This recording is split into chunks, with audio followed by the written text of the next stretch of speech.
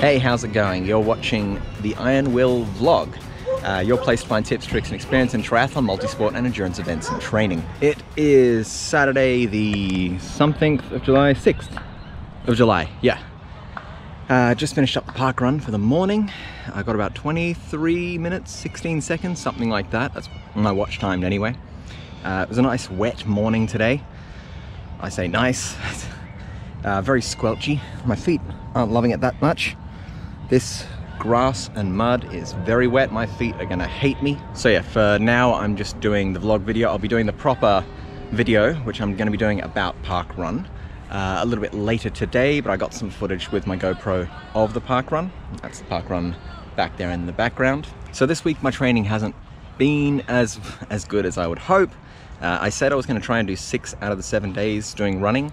I actually ended up taking 2 of those days off, so I think it was Wednesday and Friday I didn't do any running. But I did do running today on Saturday, and I will definitely be doing a longer run tomorrow. I think it's going to be about 18k, something like that. I'm following a training plan, which is like a 12-week advanced marathon training plan, which is why I'm running a lot and running somewhat specific distances, especially on the weekend. It's the Medicare, I think, or Medibank training plan for, I think, the Blackmores Marathon. So it works well for me, since that's what I'm aiming for, is the Blackmores Marathon.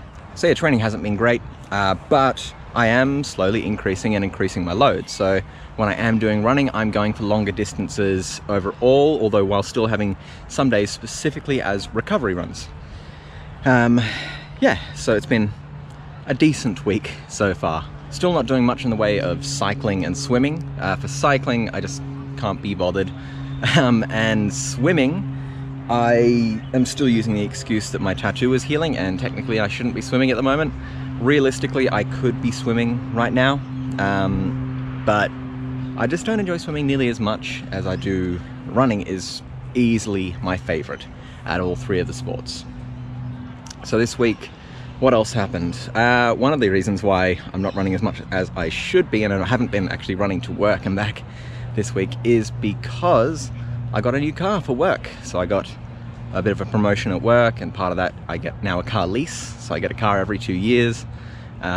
So got my new car on Wednesday, which is awesome. It's a Mazda 6. So really luxurious. Oh, it's so much better than my old car. But yeah, so I've been driving that a lot more than I should be. But once I get over the novelty factor of the car, I'll start running a bit more. So one thing I've been finding out firsthand, again, and I found this out before, is when you go back to minimalist shoe running, so I've been running a lot in the Vibram 5 Fingers and Kung Fu slippers, so practically nothing. When you go back to that sort of running, you've really got to watch out for your muscles and ankles, especially the Achilles and the calf muscle. Because you're landing a lot more forefoot, midfoot, that means that your calf is taking a lot more of the load and it's going through the Achilles. So you've got to make sure that you warm up appropriately every single time. After anywhere between, say, 500 meters to 1.5k, somewhere in that zone, I try and stretch. So I do some very specific stretches. I'll do where I lean up against a wall and stretch the back, so down the Achilles and the calf, the back of the leg. I also do one where I kind of point, flex, and then rotate the foot in one direction, then the other direction. So I'll point, flex, rotate a certain amount of times, rotate the other direction a certain amount of times, and then keep going. And that really definitely helps with soreness, especially the day after, because if you don't do that, you will get very sore legs, you'll get sore calves, you get sore Achilles, and that will stop you from training if you don't remedy it. So make sure you do that every time if you're doing any sort of minimalist running. Make sure you warm up and stretch, and then warm down and do a warm down stretch as well. That can also really help. It's one of the great things I've got at my work is a stand-up desk. So when I get into work, if I've done a run just before I start work, I can go to my stand-up desk and no one looks at me funny while I'm stretching at my desk, or maybe they do. They probably still do, but that doesn't matter.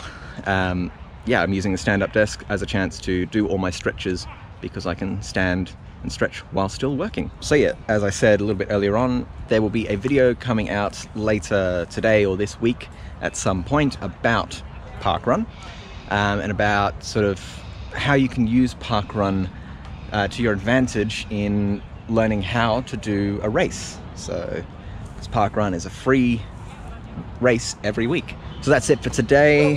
Hope you have an awesome week.